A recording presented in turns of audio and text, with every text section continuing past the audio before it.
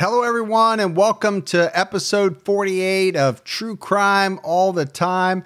I'm Mike Ferguson, and with me, as always, is my partner in true crime, Mike Gibson. Gibby, what's going on? Hey, man, what's happening? Hey, man. Hey, man, what's happening? I used to like that show, What's Happening. What's happening with Raj? And Rerun? Rerun? Yeah. Dwayne? Dwayne, yeah.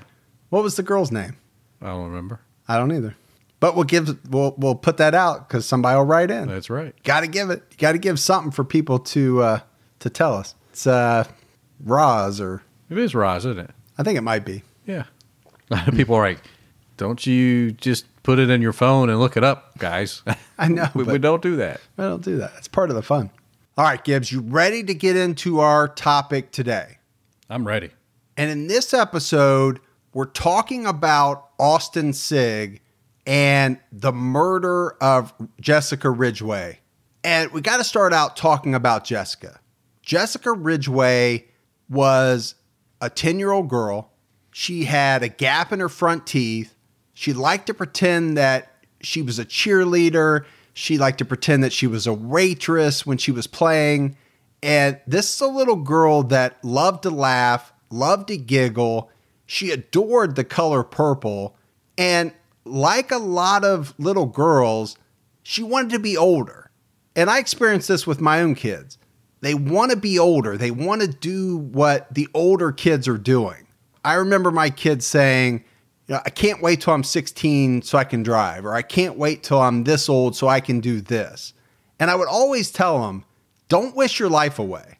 Now that comes with getting older. You realize that you don't want to do that. But as a little kid, you just want to get old so you can do the things you want to do on your own. And we say the same things to our parents, and our parents said the same thing back to us, and it's just that cycle. Yeah, it really is. Jessica was a 10-year-old girl. She had her whole life ahead of her.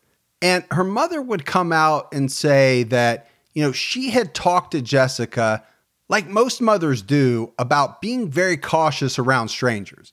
Her mom even warned her to scream for help if somebody ever tried to grab her. She was aware of the whole stranger danger thing that we've talked about before. And there was an interesting story about Jessica that I want to talk about. And it centers around a school assignment that she had been working on, in which she was supposed to write out different types of sentences. And she had completed this assignment in her little child handwriting. And it was a mixture of some large letters, some really small letters. You know how little kids write. And the first sentence she wrote was, "Do not play at the park alone."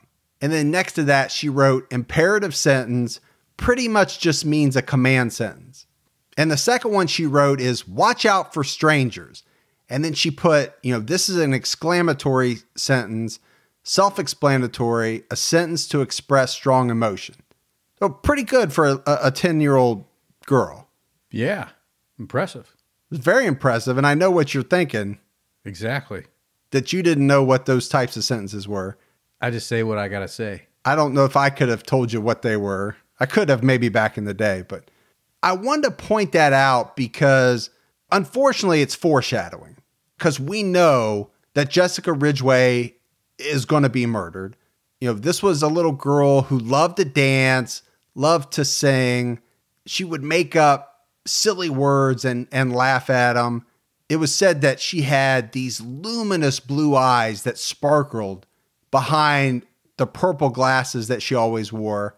She was so full of joy. She was loved by not only her friends, her peers, but also teachers. I mean, teachers would come out and say that this was the type of student that you wanted to have in your class. This was the type of kid that you would be proud to say was your own. That's the type of praise that would come out from teachers.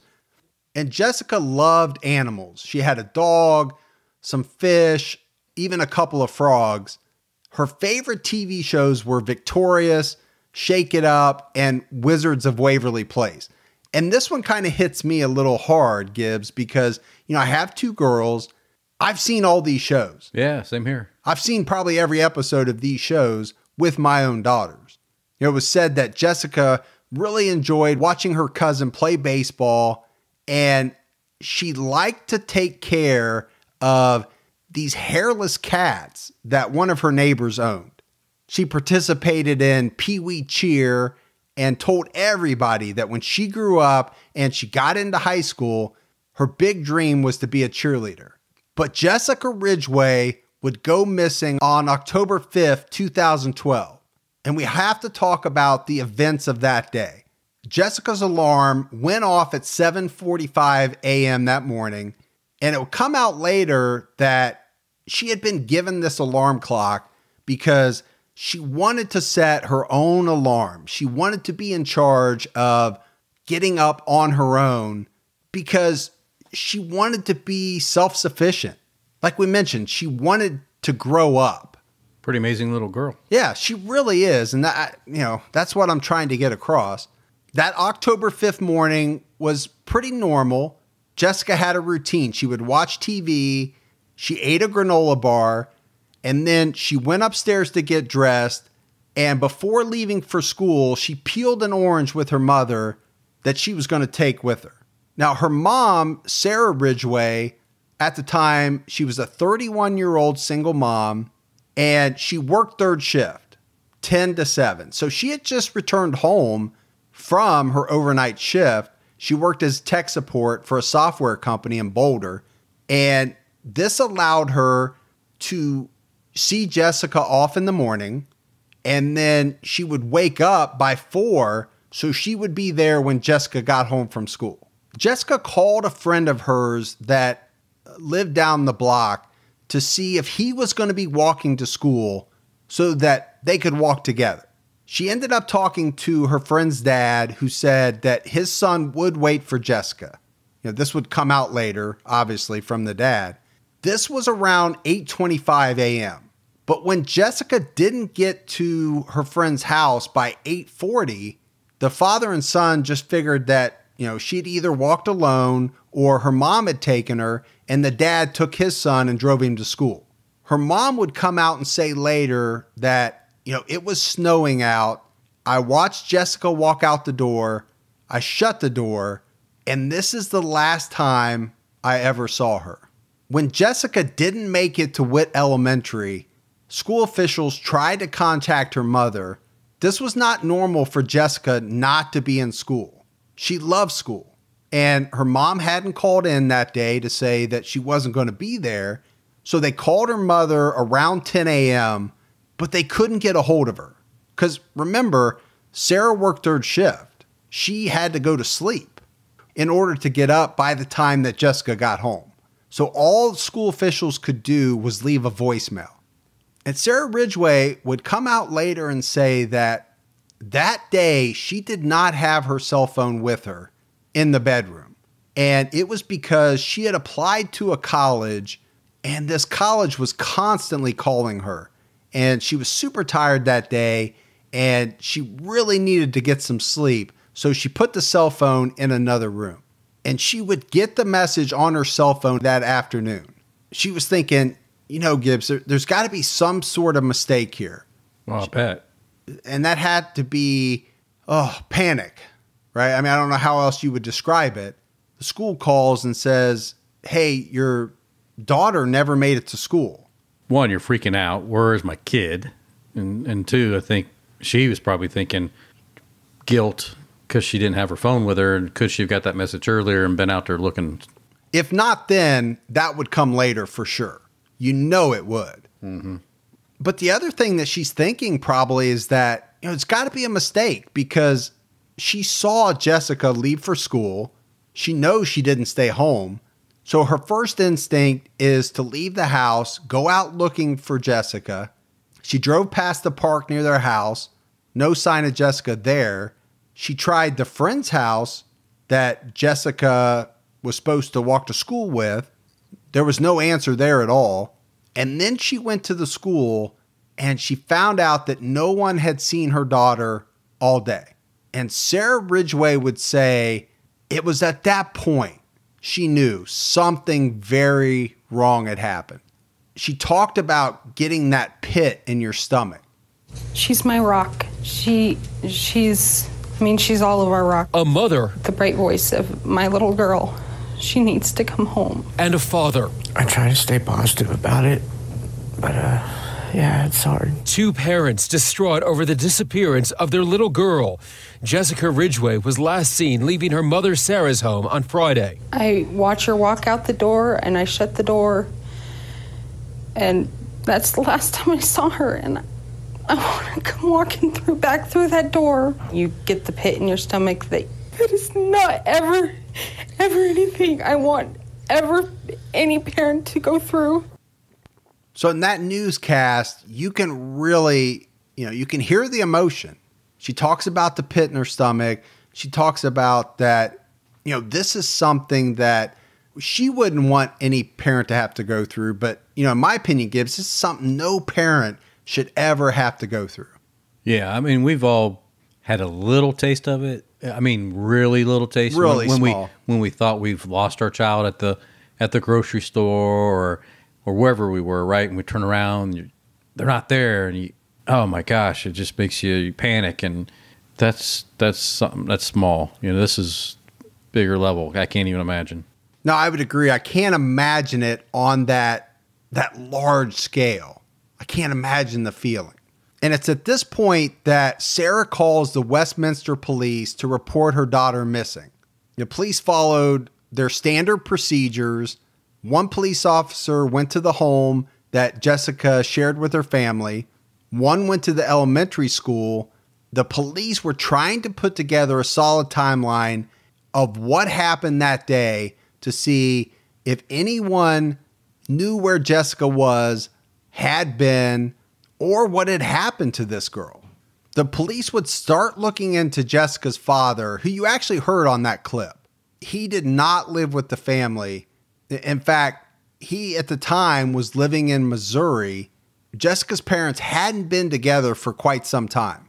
They were currently dealing with a legal issue because the father had fallen behind on his child support payments.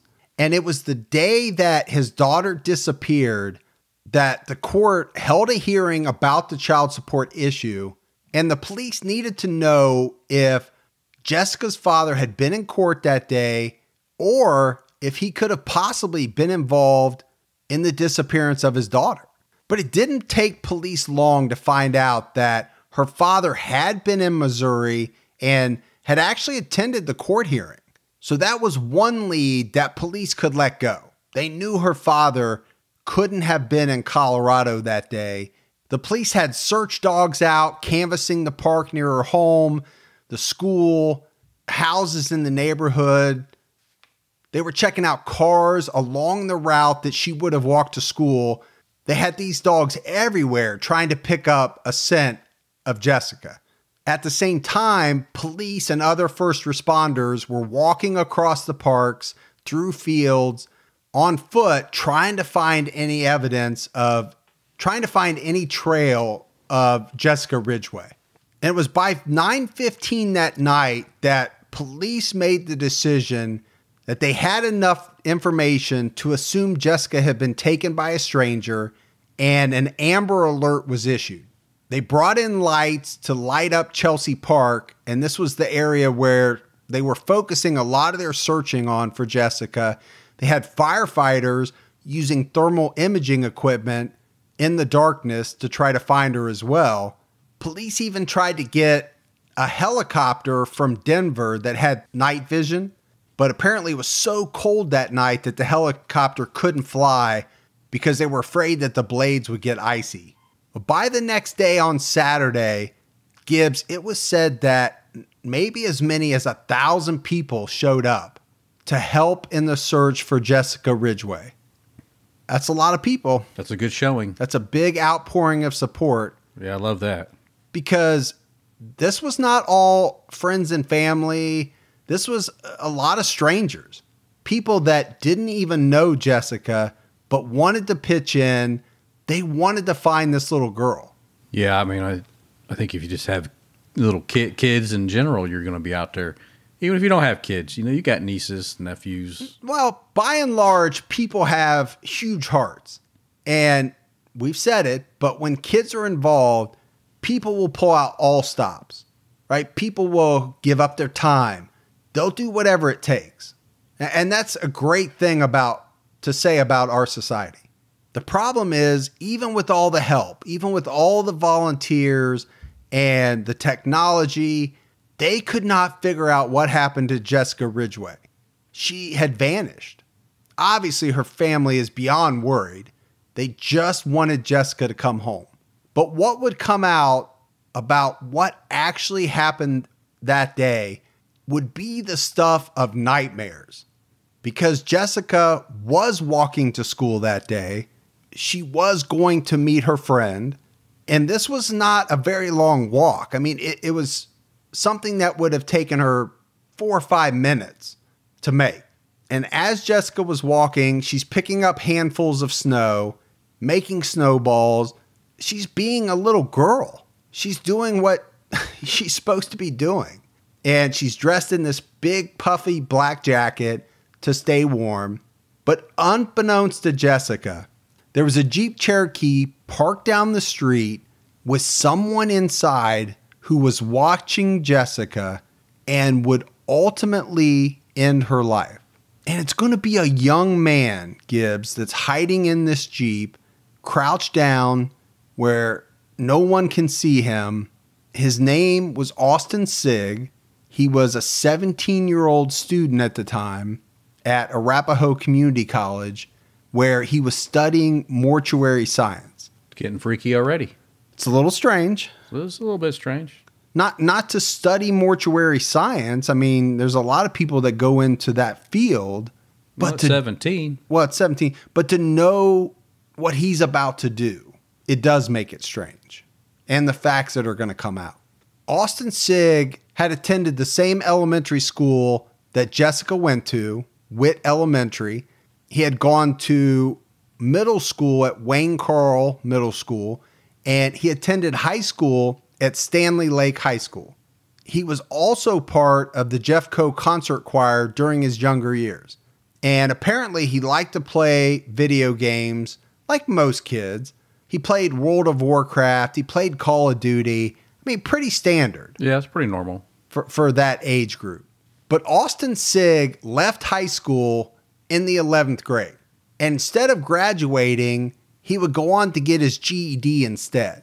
He then enrolled at a school called Warren Tech, where he said he wanted to work in the health or forensic science field. And he even won second place in a competition in the category of crime scene investigation for Health Occupation Students of America. So some type of competition where his entry was focused around CSI. And this is going to be important. You know, as we move through this story, this whole subject of CSI, forensic sciences, mortuary sciences, all of this is going to play a huge factor in the story to come. Here's what we know about Sigg's background. He attended Stanley Lake High School. He also took courses at Warren Tech North. It's on the campus of Arvada West. It's a technical school offered through Jeffco. He took courses in forensic sciences. The classes included anatomy, forensic chemistry, and forensic science. He would learn about DNA, crime scene analysis, or CSI, and forensic pathology, the examination of a corpse. And later on, there are going to be a number of people that come forward to talk about Austin Sigg. One of these would be his first girlfriend that he dated in middle school through high school. And she said that he was a very sweet boy. Apparently they had met at some kind of gathering for Christian teens. And she was shocked at the revelations that would come out. Now, she did say that Austin had a collection of swords and knives at his house, but she would say that there is no way that she would have ever thought that Austin Sigg could be an evil person. But there were other people from the high school that he attended that shared different types of sentiments. And these were along the lines that they thought Austin Sigg was creepy. I mean, that was the word that other kids used. And then we have to talk about his father, Robert Sigg. You know, he had a criminal history. You know, he was arrested for things like assault and battery, resisting arrest, domestic violence. driving under the influence, and, a host of other crimes. So his dad had a criminal background. But getting back to that day, Austin Sigg is sitting in the Jeep Cherokee. He's watching Jessica Ridgeway walk down the street towards him. He waited until she got to the end of the sidewalk, knowing that she had to cross the street. And just as she walked past his car, he jumped out of the Jeep and grabbed her. And it was said later that Jessica screamed just like she had been taught to do, but there was no one around in the neighborhood to hear her. Austin Sigg used zip ties to bind her arms and legs together. And as this is happening, Jessica's screaming, as you can only imagine what this girl's going through, Gibbs. Austin Sigg is promising her everything's going to be okay. All she has to do is be quiet. He drives her around for a while, making random turns, not really going anywhere specifically, but eventually he makes it back to his house that he shared with his mother. He drove the Jeep into the garage, closed the door behind him. He cuts off the zip ties, and he carries Jessica up to his room. He places Jessica on his bed, and he puts a movie on for her. Turns on Netflix and puts on a movie. He next has her change out of her clothing and put on a shirt and shorts that he had laid out for her. And he has her do this inside the bathroom. But after Jessica had changed into the clothes, had come back into the bedroom, Austin Sigg tried to strangle her with some zip ties. But as he would later tell police, he couldn't do it.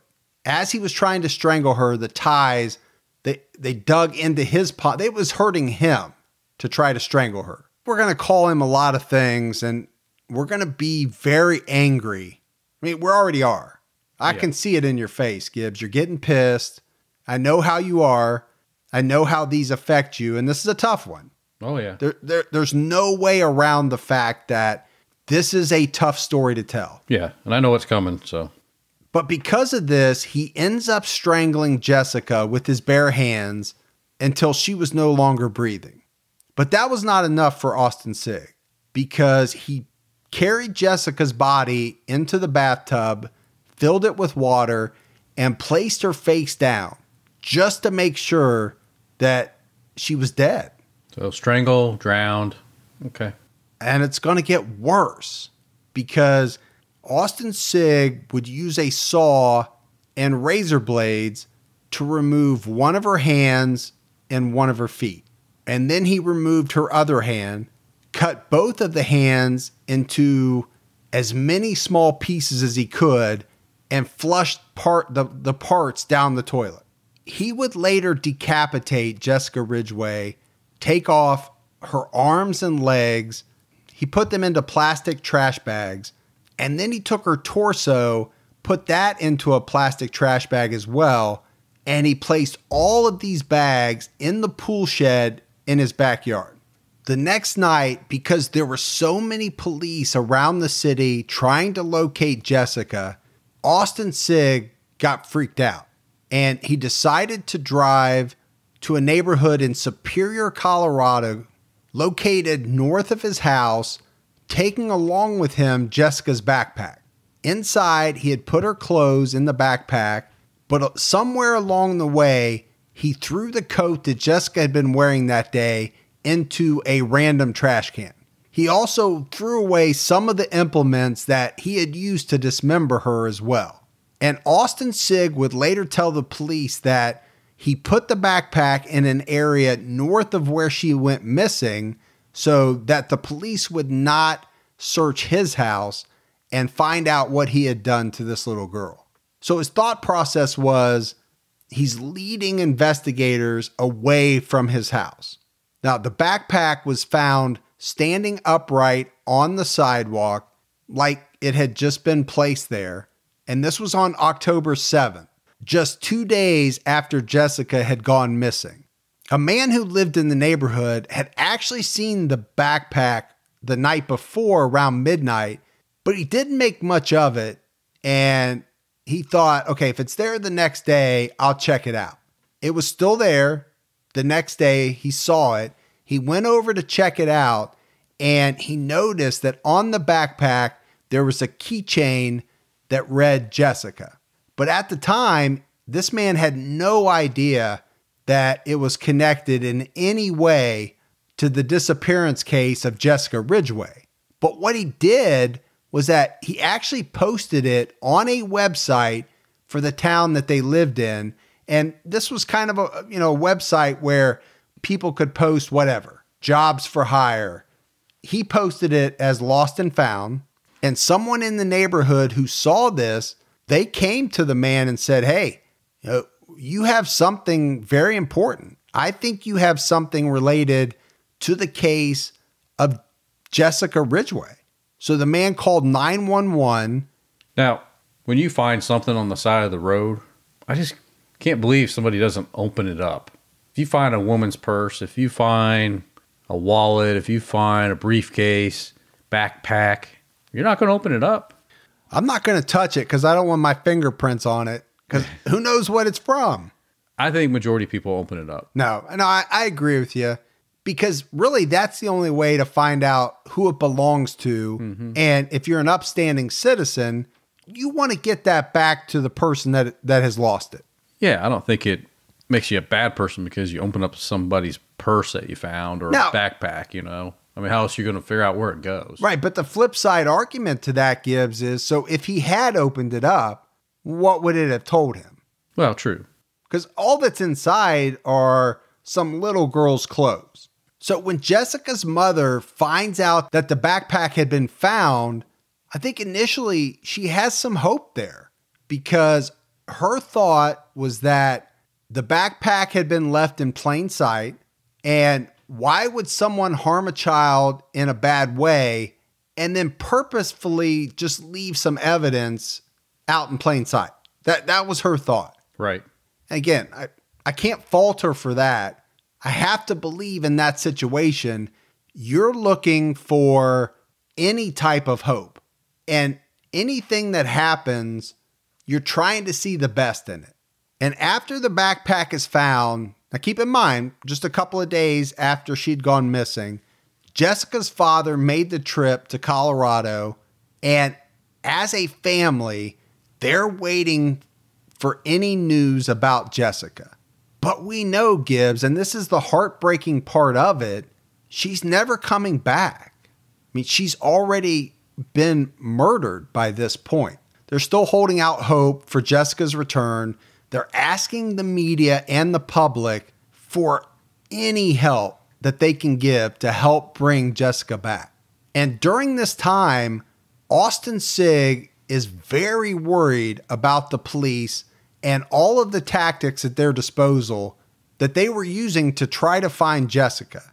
And by extension, try to find the person that had either taken her or possibly harmed her. And Austin Sigg should be worried at this point in time. He has done something so horrific, it's hard to even talk about it. It's hard to even put words around it that a 17-year-old kid could do something like this. But because of this worry, because of this concern, Austin Sigg said that he knew he had to do something with the rest of Jessica's body. Because remember, he still has some of it. So he brings the torso back into his house from the shed, washes it, puts it in 2 black trash bags with red handles, and ties the handles together to secure it. But what he would later say is that prior to placing her torso in the trash bags, he had removed all of the organs from her body and flushed them down the toilet. So he gutted her. It's just called essentially what he did. Yeah. Which is disgusting. The whole thing is disgusting. And then took the time to flush piece by piece down the toilet because there's no way you could just flush that hole. So he had to sit there and chop and flush and chop and flush. And it's wow.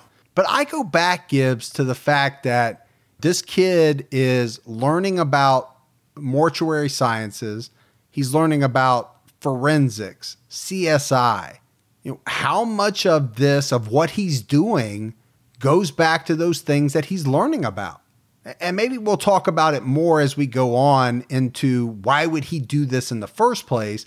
But I kind of wanted to bring it up now because he would talk about it later that he used gloves. Sure. He was trying to be very careful. He didn't want to leave any fingerprints on her body.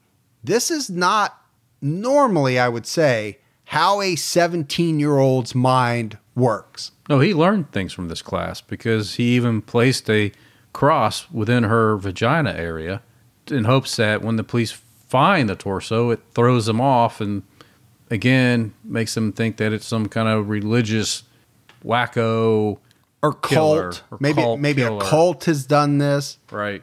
Yeah, I go back to the fact that a 17-year-old doesn't normally take these type of precautions. So I think you're right. I think he learned a lot of this in the studies that he had been taking. On October 10th, there were some maintenance workers picking up trash in a park. They discover a plastic garbage bag around 2 p.m. and it's sitting out in the open near a drainage ditch on the roadside. They said that the bag was very heavy, and they actually flagged down an animal control officer that was driving by. He gets out, looks inside the bag, and immediately sees human remains. And this created a media firestorm because you have to think the evening news is talking about Jessica. The whole town, surrounding towns, the whole state is focused on finding this girl. I don't know how far it extended, but pretty far, I would imagine. The police are not giving out exact details at this point, but they have said that they found a set of human remains that were not whole. And these remains, it turns out, were found only 9 miles from Jessica's home. And it's 2 days later that the police make the announcement that DNA testing done confirmed the remains were that of Jessica Ridgeway. So unfortunately, at this point, Jessica's family, they know. They know that she's gone. Mm-hmm. They know she's never coming back. And that's a feeling, Gibbs, that I have a really hard time with. Trying to understand or trying to even think about what did they go through. But police have to switch gears. And they have to go from searching for Jessica to trying to bring her killer to justice. And you think about what the community was dealing with. They've now gone from looking for a little girl and putting their resources towards that to thinking, hey, we've got a murderer in our town and nobody knows who it is. Police increased patrols around the schools. Parents, they didn't drop their kids off anymore. They were walking them all the way into their classrooms, and they were going into the school to pick them up. Yeah. I mean, everybody's on high alert. Yeah, absolutely. And should be. I would be too. This brought about an increase on talking with kids about stranger danger, the awareness of how to deal with certain situations. Right, buddy system. Remember the old buddy system? The buddy system. And also how to talk to children about the death of Jessica Ridgeway. Because remember, she was loved in this school. So all of her friends are going to find out what happened. And you have a whole set of parents that have to figure out how to tell their kids what happened to their friend. I mean, it had to have been tough for everybody involved. And it was senseless. We're going to talk about that.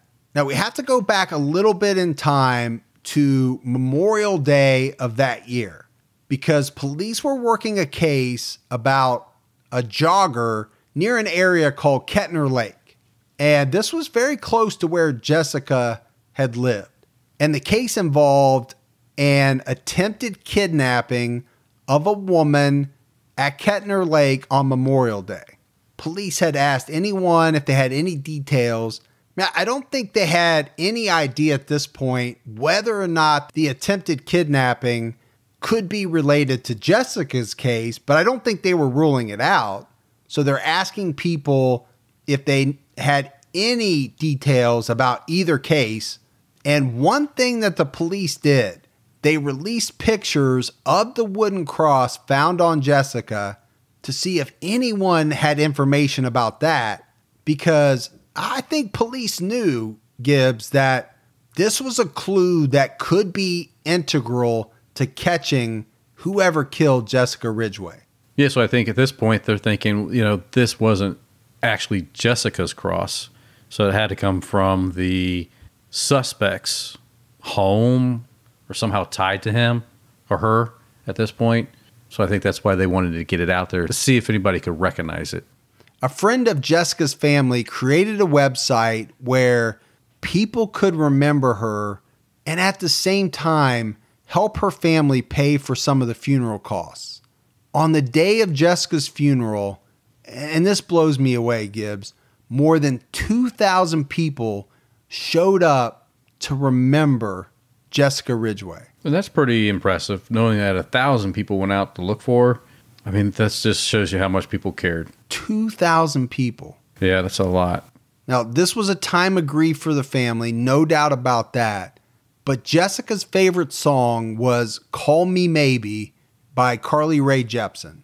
And it was played to a montage of photos of Jessica showing her life so that they could celebrate the way Jessica lived her life and her memory. And it was said that a lot of people that showed up to the funeral wore purple to honor Jessica because they knew it was her favorite color. On October 17th, the police are still canvassing and they're starting to get closer to the area where Austin Sigg lived. And at this point, a friend of Austin's mother called the FBI saying she was worried about Austin and that he could possibly have been the killer because she recognized the cross that police were showing. It pays off. So police went to Sigg's house to collect a DNA sample and question Sigg. But Austin said that he had been home sleeping at the time when Jessica was killed. And during the interview, police noticed that he was wearing a cross. And police asked him about it. But they would come out and say that he was very calm in answering their questions. So they left. They sent his DNA off with all of the other DNA that they had collected to be tested. But at that point in time, police did not think that Austin Sigg was the killer. 5 days later, on October 22nd, the media announced that there had been a connection made between the jogger at Kettner Lake, who had almost been kidnapped, and the murder of Jessica Ridgeway. It was after this came out that Austin Sigg reportedly told fellow classmates that he felt wobbly and very sick. And his mother would later say that he actually slept in her bed that night. So Gibbs, this 17-year-old is feeling the pressure. It's coming down for sure. The walls are closing in around him. And at that age, he's not going to be able to handle it. And it's the very next day that Austin Sigg would tell his mother, Mindy, that he had something really important to tell her. And for some reason, his mother must have had some kind of intuition about this because she asked him before he even started talking, does this have something to do with Jessica? It could be her cleaning up the bathroom and maybe he didn't leave it as clean as he thought, or I don't know. And I think the router people coming out to clean out the drains from everything he flushed down there. Did you say router? What's it called? Rotor-rooter. Router-router. Router-router. Rotor-rooter. Yeah, you don't want your router routed. No, you don't. But she did. She had some kind of intuition about this. Yeah. And, they sat down. Moms normally do. They do. Moms have an intuition. They know what's going on. They sat down. He basically told her everything. and she immediately called 911.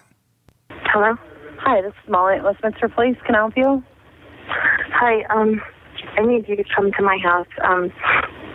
My son wants to turn himself in for the Jessica Ridgeway murder. And what's going on there? Ma'am, Not hear me? He just confessed to killing her. I know. I want you to tell me what's going on. Can you tell me exactly what he said? That he did it, and he gave me details, and her remains are in my house. Did you see them? No. Is he there with you? Yes. Is he cooperative? Yes. How old is your son? 17. What is your son's name? Austin Sigg. So I have to say, this 911 call is 17 minutes long. And I think a lot of it's very important. So I've chunked it up into some smaller bites. But we've talked about, Gibbs, what Jessica's family went through.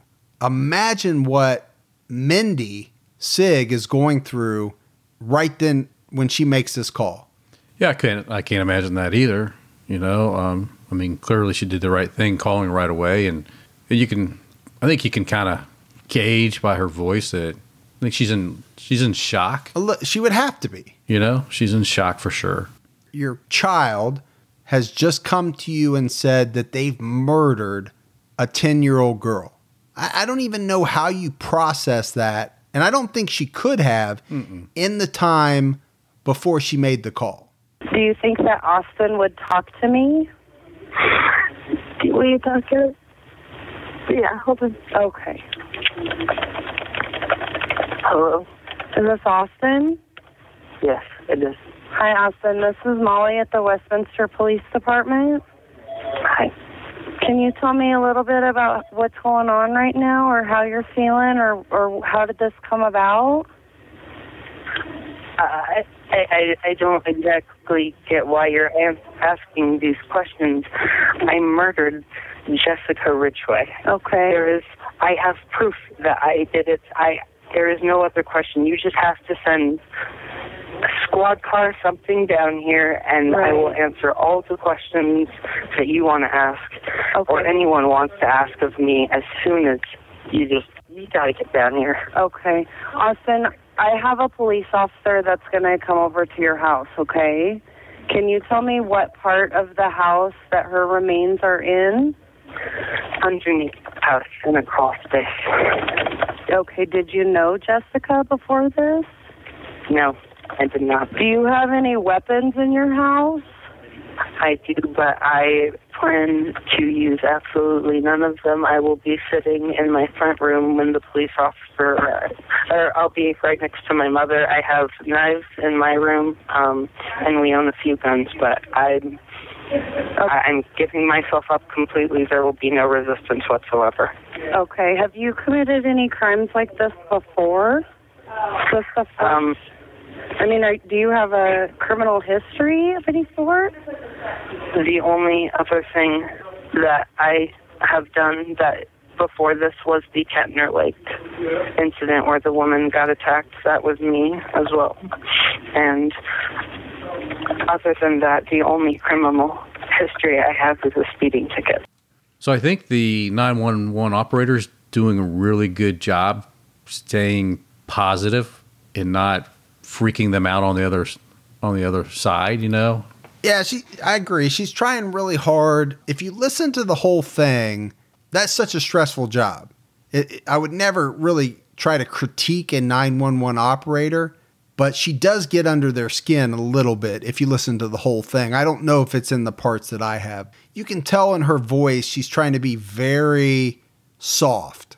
But the more she gets on tape, the better it is for the case, just in case when they get there, they recant, right? I mean, they have a 911 recording. It carries a lot of distance. Yeah, and I assume that they have a playbook, right, for different scenarios, and she's following that playbook because at one point, I think it's Mindy does say, "Can you just stop asking questions? We'll answer all the questions when the police get here. But to your point, I think she's doing her job. I think she's trying to get as much information as she can. It's going to be on tape, and it's going to be used if needed later on. Is Austin still there with you?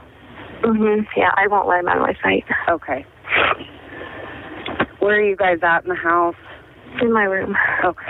Has Austin been diagnosed with any mental health issues? Does he see a counselor or take any medications? He saw a counselor years ago for porn. And we were talking, and we think that might have led to it, but I don't know. So if you couldn't hear that, that was porn? Yes. Yeah. Yeah. So Mindy says that Austin saw a counselor for a porn addiction. And in the talk that they must have had before making the 911 call, there was some back and forth of him saying that maybe that led to what happened. Mindy, take a couple deep breaths for me, okay? Yeah. Is Austin still there with you? Yeah, I'm hugging him. Okay, you guys are hugging? Okay, you definitely did the right thing. You tell me when the officers get there. They're coming to your front door. Okay? I don't see him. I don't see him yet. You don't see them? No. And you're at the front door? Yeah. Okay, they're on their way, and like I said, they're plainclothes Westminster officers. There's nobody here. Yeah. Okay, they're walking up to your house. Okay, they for their safety reasons they park down the street and they're walking up. Okay, and like I said, they're going to be plainclothes. They're not FBI. Okay, they're Westminster police officers, and they're coming to help you. We're going to get this all sorted out. Okay? I don't see him. You what? I don't see them. You don't see them yet? No. Do you have a front porch light on or anything that I could make sure that they go to? Yeah. Your front porch light is on? Sorry, what, Austin? What did you say? Okay. Are you still with Austin?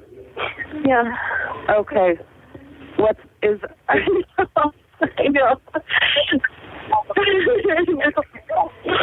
know. Are you with the officers or what? No, they're not here. Okay. Is Austin still calm?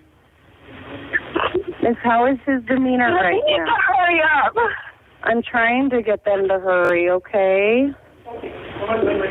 Like I said, we're getting officers there as quickly as we can. Is Austin okay with you right now? Yeah, he's just getting really anxious, and so am I. Okay. With me again. Go. Dale, can you hear me? They're here. They're coming up. They're coming up to the door? Yeah. Okay. Do you see the plainclothes officers and their badges? Yeah, they're here. Okay, I'll let you go speak with them, okay? Okay. Okay, thank you. Okay, bye. Goodbye. So like I said, this entire 911 call lasted 17 minutes. We heard just a portion of it. Seems like a little bit of time before somebody got there. Seems like a long time to me, to be honest with you. I mean, if it was a break-in, I think somebody could have got there faster. I'm just surprised. I thought about that too, yeah. Gibbs, as I was researching it. But one of the things I wanted to talk about is, so I broke it down into 4 clips. And we talked about in the first clip, it was almost like his mom was in shock. And in the first 3, she was holding it all together pretty well. But by that 4th clip, and that's towards the end, that's the last couple minutes of the 17-minute 911 call, you can hear it. She's starting to cry. She's starting to become a little agitated that it's taking so long for officers to respond.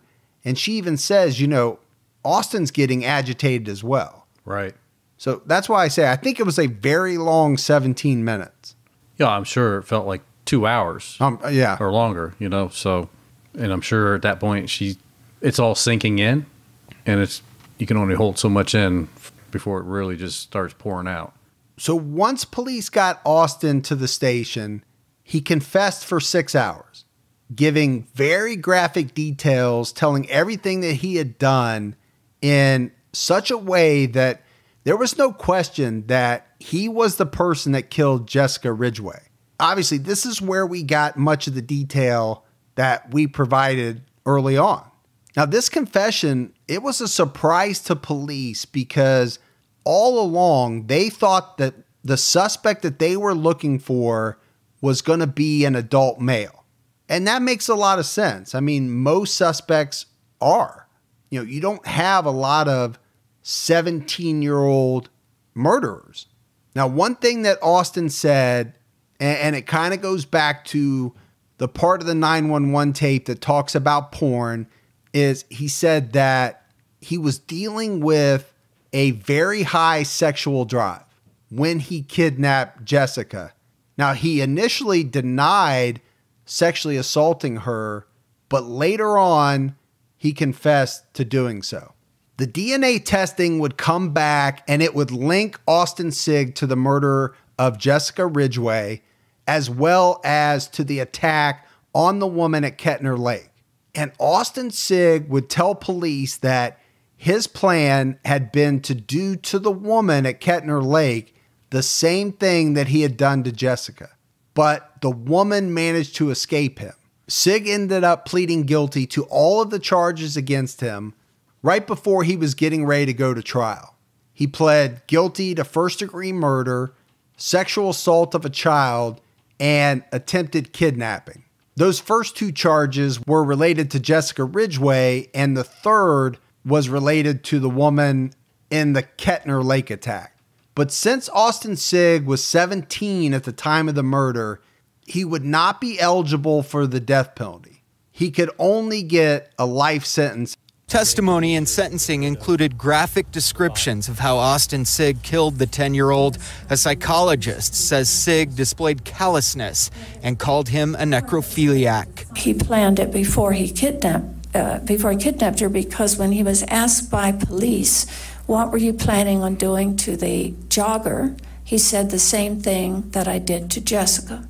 The only time that Austin Sigg showed any emotions during his sentencing was when he cried at the point where Jessica's family was giving their impact statements and talking about their memories of the little girl.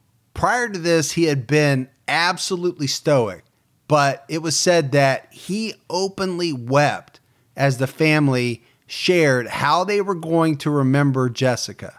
I don't think that the defendant has the right to hear how he affected me, my family, or who Jessica was. Once we walk out of this courtroom, we'll not remember his name. She was an amazing little girl. Her light touched so many people, and it was snuffed out before her time. I cannot help but have joy and relief in my heart because my lovely little Jessica is safe in a place where no one can ever hurt her again. So that first person was Jessica's mother, Sarah. And then the second one was a friend. Jessica's grandmother also gave an impact statement saying, quote, "I miss her with every breath." And many of the family members talked about the light that Jessica brought to them and how they were learning to deal with her being gone the best they could. Her mother shared photos of Jessica growing up from a baby to a little girl and said that her baby Jessica would stay 10 forever. Austin Sigg was sentenced to life in prison with the possibility of parole after 40 years on November 19, 2013.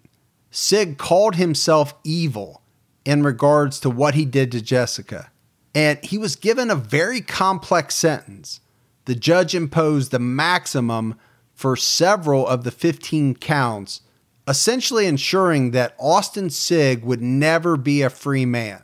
So although he got first-degree murder with a possibility of parole after 40 years because he was only 17, the judge decided to give Austin an additional 86 years after he is eligible for parole. So, I mean, that tells you, Gibbs, how heinous, how brutal this crime was, Yeah. the judge was going to make damn sure that this boy, at this point, he's 18. He's a man now. He's never going to see the light of day. October 5th, 2012 was a tragic, tragic day. But it started the quest for justice. Justice for Jessica and justice for the individual that committed one of the most horrific crimes in memory. Today, the legal proceedings have been concluded. Mr. Sigg has been held accountable to the fullest extent of the law. The sentence imposed is life plus 86 years. We are confident that this sentence ensures that Austin Sigg will never, ever leave the Department of Institutions, and he will never, ever be in a position to prey on members of our community. Got what he deserved. Yeah, and I think that sums it up pretty well. So in 2014, Austin Sigg was moved out of state, out of Colorado, to another prison.